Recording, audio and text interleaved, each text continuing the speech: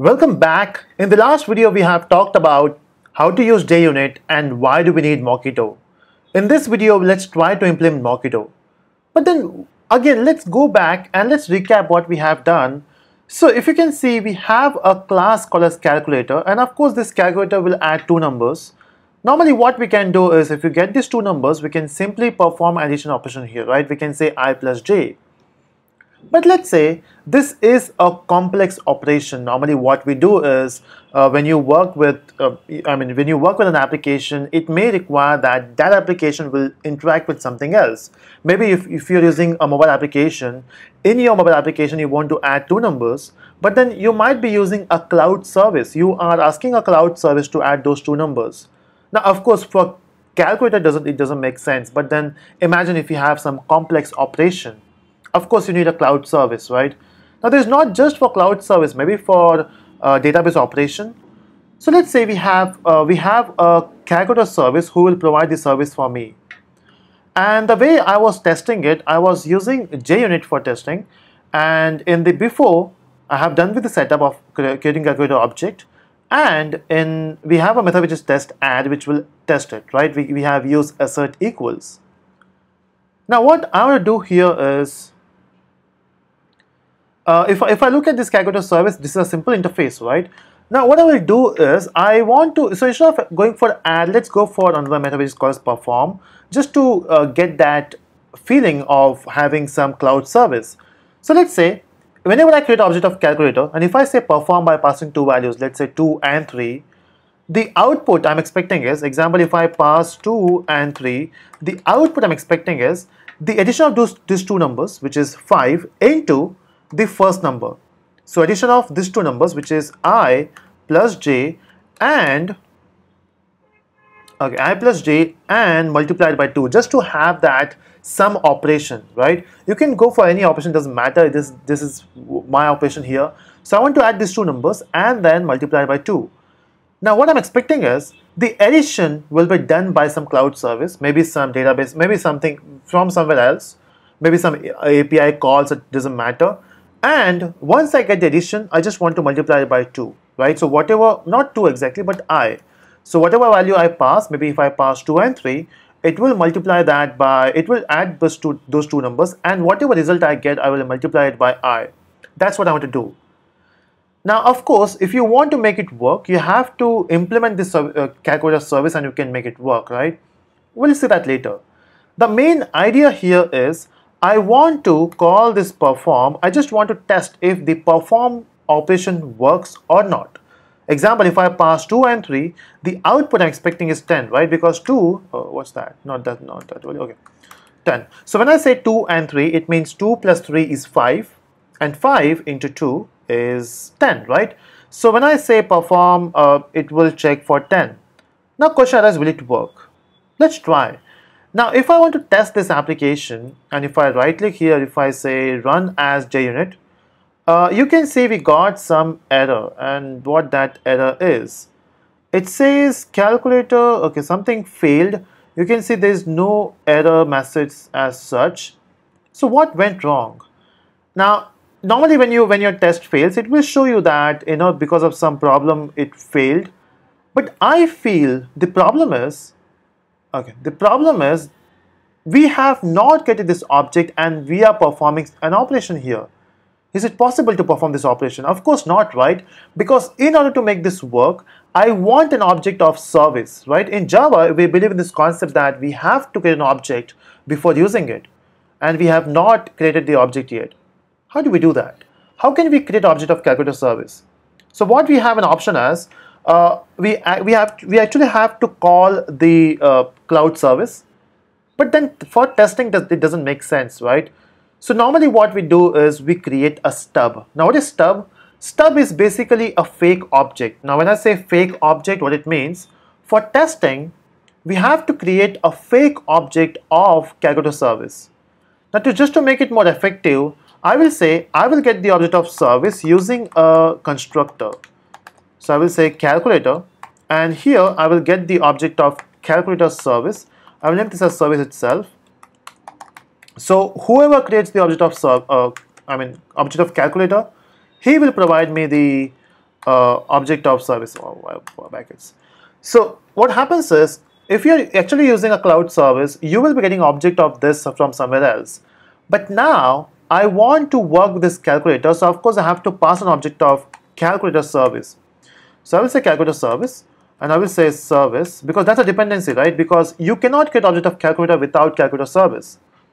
So I will say new calculator service, and of course this is not possible now, because I mean you have to define this object by yourself. This is a stub, right? You are creating a fake object. Okay, you are creating a fake service. So it doesn't matter what you do. If you are saying I plus j, doesn't matter what you pass, it will return 0. This is a fake service. Again, I have not typed this code. I simply said control space. It has given me anonymous inner class, right? But then question arises, why? Okay, once you got that, you can simply pass this service here. Your job will be done. Okay, you can say this is a dummy object now, because this is not actually doing anything, right? It is simply performing this operation. At least the code will run, the test will run, test will pass or fail. That's a different thing, right? Let's run this once again now. So if I say run as JUnit test, you can say this time the test was running, but it failed because of the value. Of course, right? You are adding these two values and you're returning 0. So that 0 into 2 will be 0, right? So it says expected 10, but it was 0. At least the test run, right? But the answer you got is wrong. So this is how you create a stub, a fake object. So sometime when you want to test a unit, you have to create a fake object of some other class which are dependent. This is one way. The another way of doing it is actually by using some framework.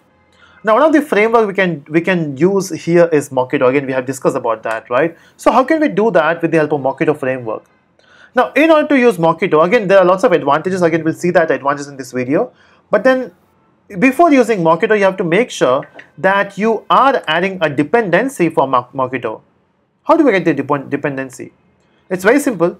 Just go to Navin repository, which is MVN repository, and search for Mockito. And it will give you the first link, Mockito code. Click on that. You can take any version. Let me go with the safe one, which is 2.8.9. I hope it will work. And I will copy this. Okay, is it copied here? It is copied. And let's paste it here. Now, once you do that, you can see in your Maven dependencies, it will add the Mockito dependency as well. And you can see we got Mockito dependency. Okay, that's perfectly fine. Let's go back here. Now, how can you create an object of calculator service? Now, what if I say Mockito will give you this object? Now, first of all, calculator service is an interface. And Mockito says, hey, don't worry. You can simply use a static method called as mock. So mock is a method belongs to Mockito class. And you just have to pass a type, which is calculator here. So calculator service dot class. Once you mention that, it will give you the object. Can you see that? There's no error here. It's so simple, right? You simply pass the service now and it will be done. You don't have to create a stub now. You simply created the reference and simply said, hey Mockito, give me the object. Now if I say right click, run as JUnit test, again the test is running, right? Test is running. It is giving you fail, of course, because you have not written the logic, right? Because you don't have to test. Now if you're thinking, we are only testing calculator, we are not testing calculator service, who will test this? As I mentioned, this will be a cloud service. So whoever providing with the cloud service, it is their responsibility to test this cloud service. It's not our responsibility, right? But we have to imagine that it works. Now question arises, how can I make it work? Let's say I will inform my Mockito framework that, hey Mockito, you are doing a great job here. So you are creating a fake object here and it's working for me. But I also want to pass my test, right? You can see we have a green line here. How can you make sure that your Mockito understand that when you are calling this perform by passing 2 and 3, it will be calling this method which is add, and I want the answer for this, because if I don't get the answer for this, how can I test the application, right? And okay, so how can we do that? So what option Mockito provides is, or Mockito says, okay, you want to make this test pass, right, with some values, you can do that. I will provide you an option of when. So in when you can mention whenever you call service.add method by passing 2 and 3, this will give you, so it will say then return, what's wrong? I made a mistake. Oh, so you're right. When you use this when, this is again a static method. So what I will do is I will simply say I will use a static import here. Okay, you can go for static import, or you can define everything by you can import everything by yourself. But then let's use static import. I will say Mockito.star. So I will say I will import all the static classes so that I don't have to mention every time. In fact, if you import statically, you don't have to mention Mockito as well. You can simply say mock, and you can see the when is working now. So we'll say then return. So when you add two numbers, when you say 2, 3, it will return 5. You might be thinking we are hard coding it, and that's fine, right? Anyway, we know that this service, which is a cloud service, when you pass 2 and 3, it will return 5. I mean, we don't have to doubt on that, right? The only thing we have to check is this perform. As a user or as a developer, you are writing perform. Here, the testing method is this one, perform, not the add one. And with that, I have to change this name as well. It's not compulsory, but then it makes sense, right? So we are testing perform. Okay, now what we will do is every time it calls this service by passing 2 and 3, it will make sure that it will give you 5. So this will give you 5, so that when you say 5 into 2, it will give you 10. So now we are actually testing perform. We are not testing add service, and that's the amazing part of Mockito. And you can see we are performing a J operation and it failed. Oh, something went wrong. Let's verify what went wrong. Okay, this is a bit tricky now. I don't know what went wrong. Let me verify once. I've said was service add. By passing 2 values, it should return a 5, and then I'm performing this operation. I'm saying mock, I go to service. Okay, let me just try this once again. I don't know what went wrong. Let's do this once again. Oh, it worked. Oh, I don't know what went wrong. There was some issue with the imports. So I just simply said Control-Shift-O, and it has done all the arrangement for the imports. And you can see that now it is working. Your test is passing, right? Again, my intention here was not to test add, because that is a cloud service or maybe some other service. My intention was to test the perform. But in order to test perform, I was supposed to give some values for this add, because this is some external service, right? And this is how Mockito works. Now there is one more thing. How can we verify? Example, it may happen that you are simply hard coding it. It may happen, right? You are writing a big logic, and in your code, you're not even calling a service method. You are writing this logic by yourself. I mean, it may happen, right? Now, how can you check if your application is actually calling the mock service? I mean, how do you know that your application is actually calling a mock service? You are writing this, right? Because if I run this application, everything works fine. Okay, so I have made a mistake in the logic, is it? Oh, I multiplied by 2, it should be I, and this should be plus. Yeah, so I'm hard coding it, right? And I'm not using that service. So let me just run this once again. I will say run as JUnit, and as you can see, the test is passing, and I'm not even using the service method. I'm not using the mock service. Now, how can you make sure that this mock service is actually getting used? So Mockito provides you one more thing for that. What we can do is, in your test calculator, after performing your assert, all those things, you can actually verify if your mock service was actually called. So I will say verify. In this verify, okay, we have to again static import this one. So I will say copy, paste, and this is verify.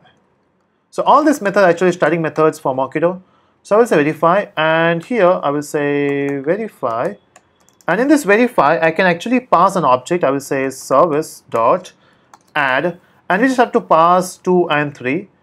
Now what it will do is it will check, are you actually calling this service, actually using this service, which I mean, are you calling the mock service? Let's try now. Now if I run this application, of course your test will pass, but something will fail, and that is, it says okay, I made a mistake here again. I don't think so.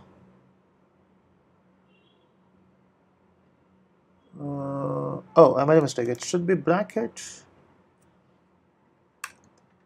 Is it the case? Yeah. So yeah. So verify. So service. We are calling the add method. So we'll say run as JUnit test. Okay. As you can see, the test failed, but not because of the values. The test failed because you said wanted, but not invoked. It because in your code you're not actually using the service. So this is how you can actually verify, and this is not possible with Stub. Okay, so when you are implementing your own Stub, when you're not using Mockito, it is difficult to check if you are actually calling the mock service or the Stub service, and that's the beauty about Mockito. Okay, you can see that test is passing now, right? So it's so simple to use Mockito. We just have to add this dependency, and we just have to create a mock service using this mock method. You can pass the type of which you want an object or the instance, fake instance you can say, and you can assign the value. So when you are calling add by passing 2 and 3, it should return 5 so that the method which you are testing will use that value. Again, let me repeat, here we are not testing add method, we are testing perform, and that's why we are giving static values to this one. It may be confusing at the start. I would recommend you to type this example by yourself, try it on your own machine, then you will get the true power of Mockito. Okay, I hope it was comfortable to understand all these things. So let me repeat. So when you are saying you're calling this, it will return 5, and you can actually verify if it is calling, you're actually using your mock service. Now there's one more thing. So this is how you can create the object of mock, right? There's one more way. You can skip this part, right? And you can simply write at mock, right? So you can just, whenever you want an object, you can simply write mock. If you have 10 mock services, you can do that. If you have 15 mock service, 20 mock service, just mention the type and add the mock. It will be done. And if you run this, oh, something went wrong. It says your null pointer exception, right? Because when you use annotation, we just have to use, because say Mockito is a different framework and we are using that in JUnit, right? So to mention that, we have to specify a rule.